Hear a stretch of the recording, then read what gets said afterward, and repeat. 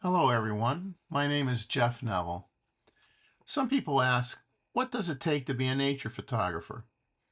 I would say patience, persistence, and a little bit of luck. This video is a small look into my last 5 years focusing on nature photography in the Myrtle Beach, South Carolina area. Hopefully the images will inspire you to leave your house, get some fresh air, and look at the world around you. I always say, enjoy life, capture some of it. And it doesn't matter what your choice of camera is, just get out there. I hope you enjoy my journey. The day normally starts picking your site, getting there a half hour before the sun comes up. Now, if you're lucky, you get views like this. Boy, isn't this what we all want to see when we get up early? Sometimes it works that way, and let's just say, sometimes not so much. But even when it looks bad, it can change really, really fast. You get to your site, you look around, you observe what's going on, sit there and soak it all in. Enjoy it. Take a deep breath of air, relax, enjoy a moment, and know you're going to have a great day. You never know what you're going to find. Every day is different. You may see this mute swan day after day after day for a certain period of time, but then things change. You see other birds, you see different birds, or the same bird doing something more interesting. And sometimes the bird leaves and all that's left is a little snail and a feather. Now, once the sun comes up over the horizon, the birds, well, they start showing up. The skimmers, the ibis, yeah, lots of ibis, and pretty much everything. Depending on the time of year, you may get white pelicans. Wood storks, yeah, late spring, summer, everywhere. Mergansers, of course. Life is all around you. Now, here's a little video. This is what you're going to see this time of year. This is now we're in April 18th. So birds have been building nests for a while. And don't think that they just build them, have the babies, and feed them, and life is good. I mean, they're constantly getting branches, fixing the nest, making it a little bit bigger, making it a little bit more comfortable. They are constantly working hard.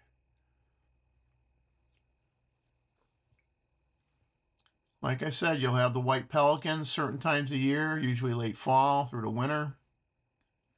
These are the younger brown pelicans. Everybody loves the Rosetta spoonbills. People come from all over to see them.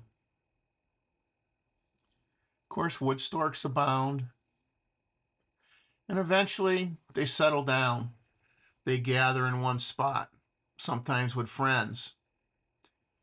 Get into small groups. Kind of like talk a little bit. Okay, see where some water is flooded an area. Say hi to some turtles. Those are some anhinga. Then you got the bufflehead family and friends swimming around. The ibis congregating around an island. Everybody's there to have a good time. Wood duck with some friends. Yellow legs. Yeah, they're all just picking some spots, swimming around, eating here or there, having a good time. Group of great blue herons. Some white pelicans, once again. Wood storks are always here as well. I mean, here's some more Rosetta spoonbills. A few more of those. There's the storks there. Plenty of storks. Spoonbills are very interesting. I mean, but you have to try to get them in the very early morning light. Uh, any of these birds that have a lot of white in them, they just get blown out. It's a lot harder. Don't usually take any pictures past 10 o'clock in the morning. Usually quit at 9 actually. So most of the picture taking for me is between 6:30 in the morning and 9:30 in the morning. There may be some areas, there's some cormorants there. And here's a video clip of a snowy egret getting some fish early morning. But yeah, you might be able to shoot a little later in the day if you find an area that's heavily wooded where it blocks the sun a bit, where it doesn't, things aren't blown out. But typically you're looking at, you know, that hour before sunrise until 9:30ish in the morning. I tend to be more of a morning person. Rather get up early than get home late. That's just how I am anyway.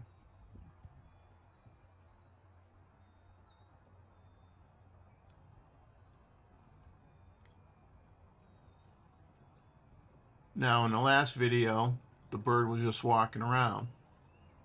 This particular one decides, well, I'm going to fly from the shady area to the sunny area and just get a fish from each side. Makes for great video, as you can tell.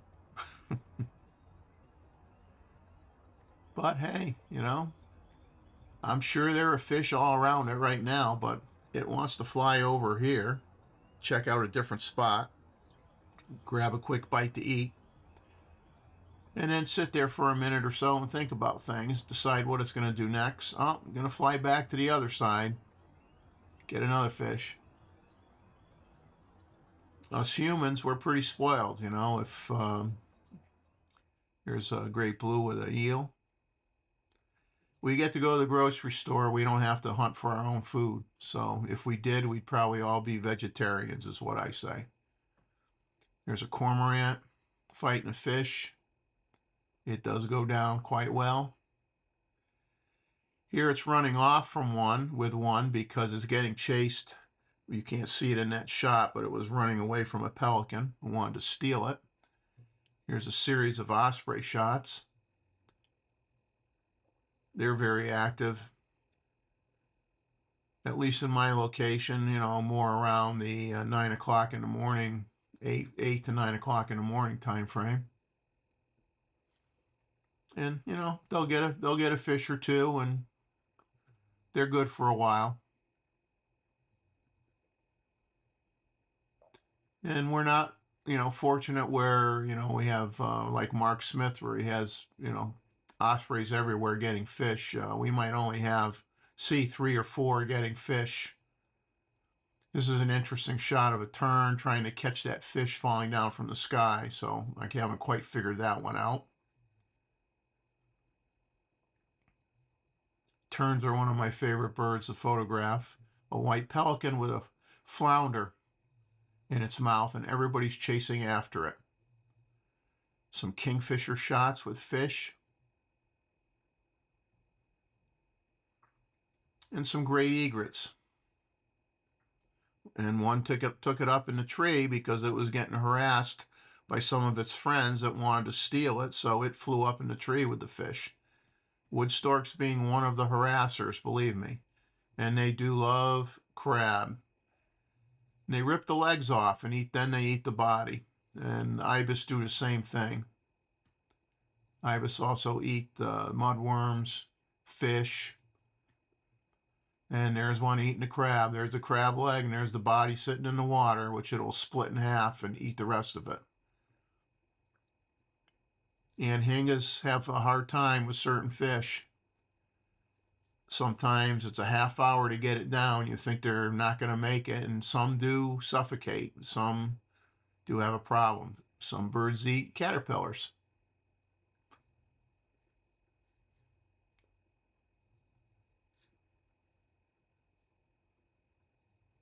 There's another anhinga shot, cormorant. You're going to see a few cormorant shots here.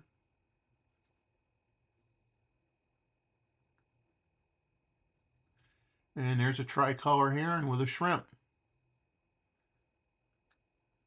And of course you have the alligator. They like blue crab as well. Now in this case, this one is it's a low tide. There's a small area that still has some water in it. All the fish are trapped. And it's having a heyday. It's looking at that crab, but it never did get it. It went back to the fishing. Fishing was good that day. And yes, there are snakes. And there are spiders. That's a golden silk orb weaver spider. Taking down a wasp, packaging it up for later on. Prothonotary warbler with an insect.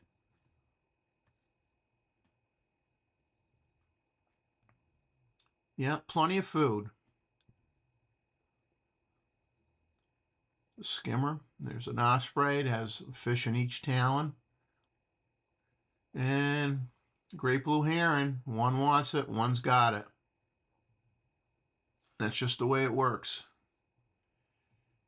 And if you like flipping the fish in the air to get them, some stab it, some flip it.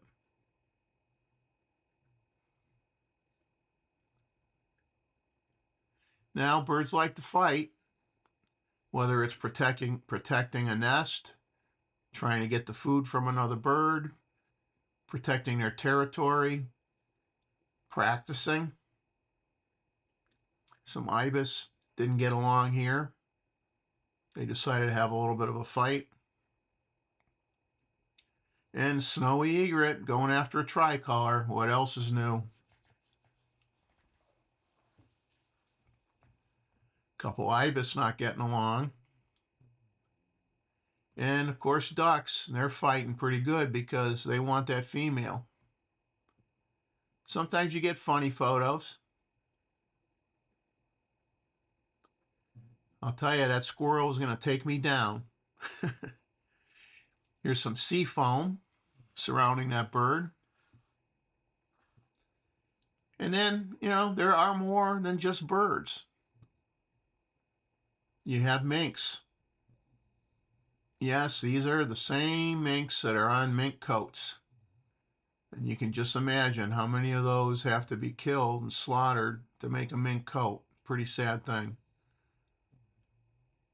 Very voracious eaters. If you have large groups of them, they can wipe out fish pretty good.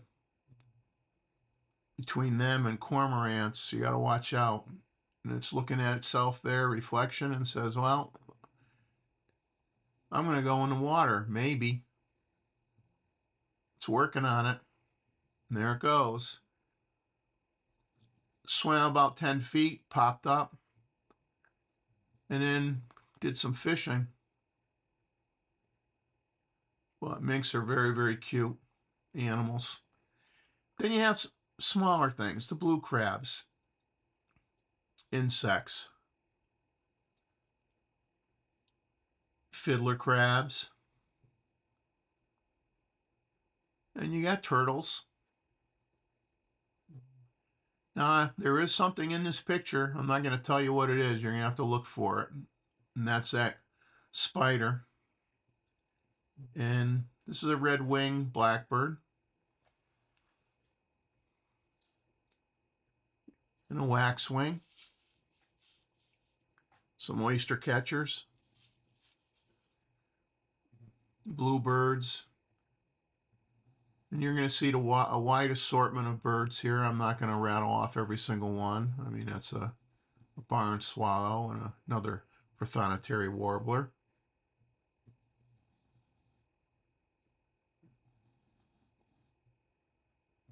ring-billed gull, a killdeer. Don't see those too often down here, but they are interesting. And don't be afraid to shoot in the rain. Love this shot. Go in the rain. You'll find a place where you can be undercover, and if you have a high-end camera, I'm not going to say it's waterproof, but you can shoot in the rain and not get all worried about it. It can handle it. Downy woodpecker, robin. It's just great to, in this series you're seeing, seeing a lot of small birds, and that's the thing. You have to adapt. When you're a nature photographer, you take what nature gives you. If there aren't any birds at that moment, look for dragonflies, look for butterflies, look for small flowers to take pictures of. If the big birds aren't there, then go looking for the small birds. Things will change with the tide. And if the water levels are real low, you're going to have an abundance of small shorebirds that you're going to be able to take pictures of. But go looking for them. Walk through the trails. Lots of times, you have roads going through parks, whatnot. You just walk on the side of the road. You would be amazed what you can find while you're walking on the side of the road. And don't walk continuous. You're trying to get a small bird, walk 100 yards and stop and just stand there in one spot. There's a hummingbird with a bad tongue day. Stop for 10 minutes. Let the birds get used to you being there. Because you know they're there. You hear them. You may not see them. You stand in one spot for 5 or 10 minutes. There's a blue jay with a seed in its mouth. And they'll come out, and you'll see them, and you'll get the shot. I mean, they're not standing there. They're not there posing for you. You have to be patient. You have to look for them. You have to be willing to stand in one spot for a while. Let nature come to you. I mean, sometimes you're lucky. It's right in your face. It's right there. You can get it. Sometimes they're cooperative. There's a black-crowned night heron. There's a grackle, beautiful purple coloration when the light hits it just right. Green heron in a tree. Those are oysters.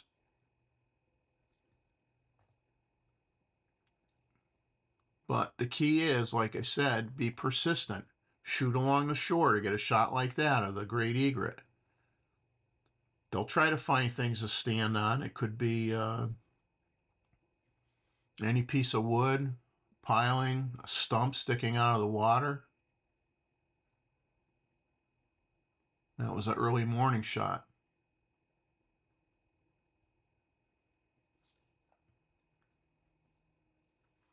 And I guess they practice Buddhism.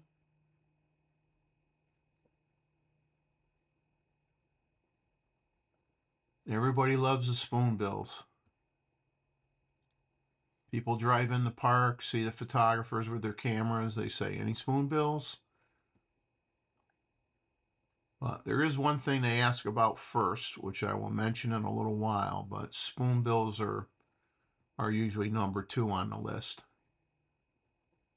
But I'll tell you what number 1 is in a little bit.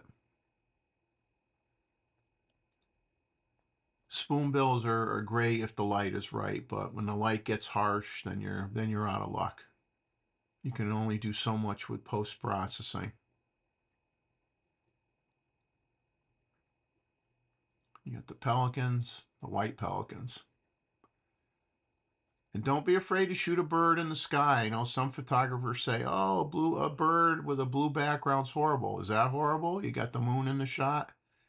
Sometimes you get perfect lighting going through those wings, and blue sky or not, it looks really good. And I'm not a person that tends to do fake skies in my pictures. I mean, I take it as it is, and I deal with it. Some cormorants, wood storks.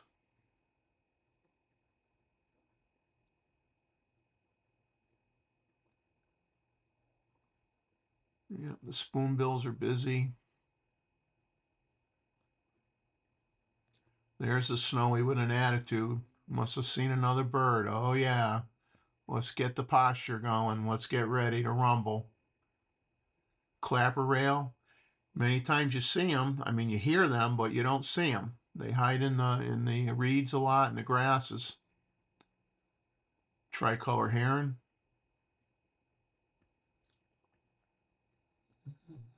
There's our happy Snowy.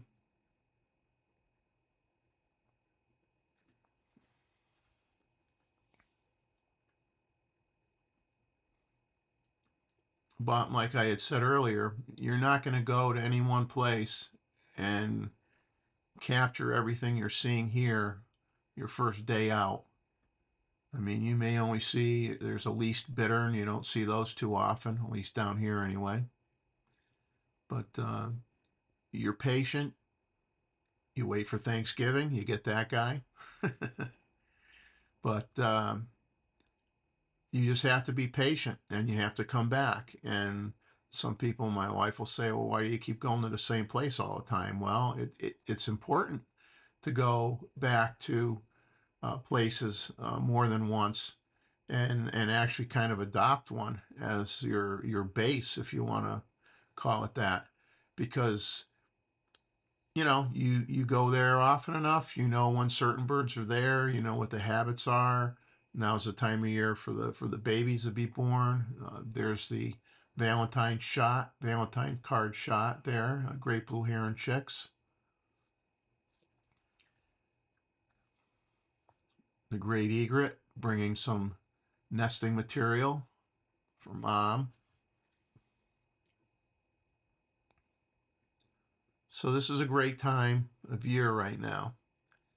Unfortunately, whether it be due to avian flu, which is prevalent down here right now, we had a long winter.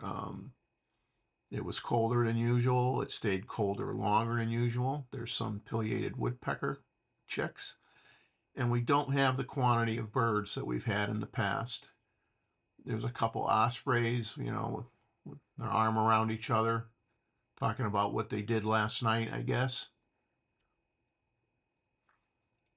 Some green heron chicks. Anhinga feeding its babies. Good old American eagle bringing some food to the young adult. Youngsters down below in the nest, the adults up a little higher. Nothing like eagles, I'll tell you. They're just amazing, amazing birds.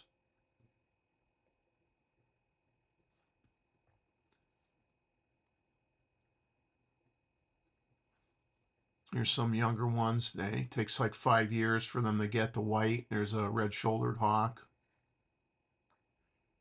And here's some sequence of some barred owl pictures. And this owl is just like a combination of sleeping half the time, relaxing, letting the sun hit it.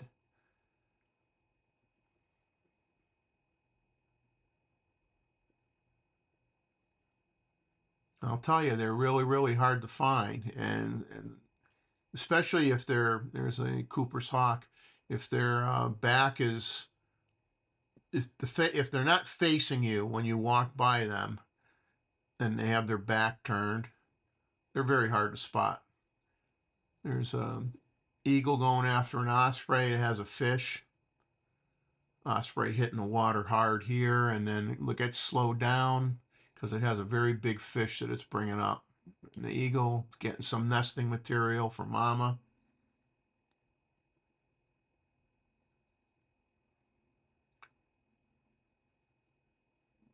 Where I go, there's only one nesting pair in the particular area I go in, but the juveniles from that were born the year before will hang around, and sometimes mom and dad have to kind of like shoo them away and say, hey, you're grown up now. That's a northern harrier, which you don't see too often down here. And a sequence of images from my luck with a red-tailed hawk.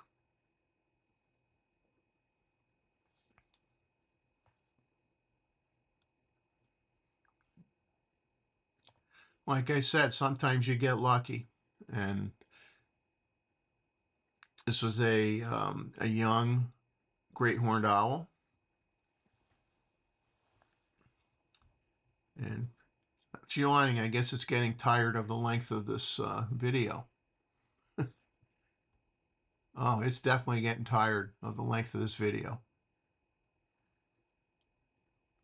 That's a Cooper's hawk. And young eagle.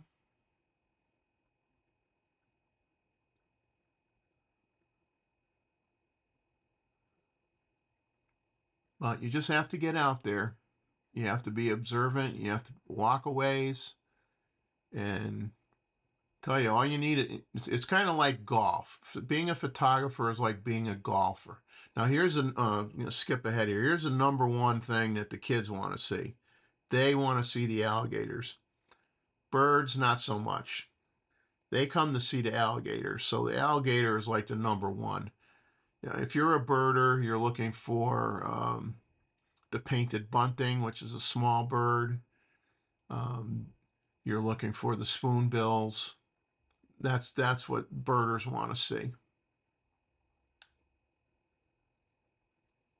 And here's that barred owl doing some flying.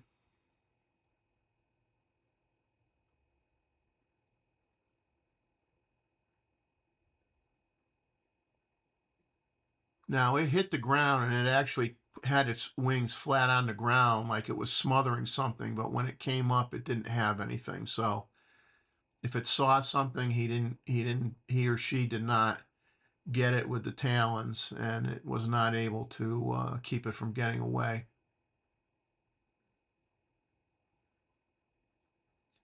That's an adult brown pelican. It has the white head with some yellow in it.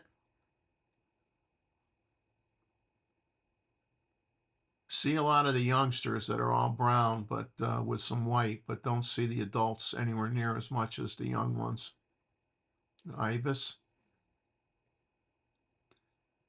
It's a cormorant, early morning light, coming in for a landing. Great egret.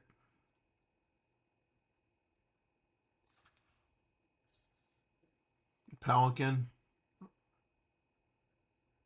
There's your wood storks flying in. It's nice, the osprey, when you can get it with some white fluffy clouds. I mean, like I said, you take what you get. Nature gives you what it gives you, and that's it. You make the best of what you can get. And one thing as a nature photographer, especially if you're working with birds a lot, you're going to have a lot of light changes. You're going to be dealing with a lot of, part of the scene is shade, part of the scene is direct sun, knowing where to stand. Here's some skimmer shots.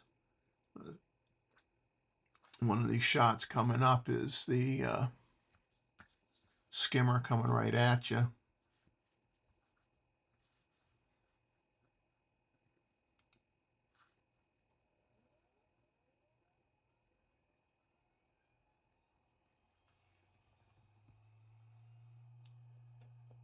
But you got to be patient. You got to work at it. And I've had enough. So I'm going to go to the beach, take my wife, have her kick off her flip-flops, and take a nice stroll. I hope you enjoyed this video.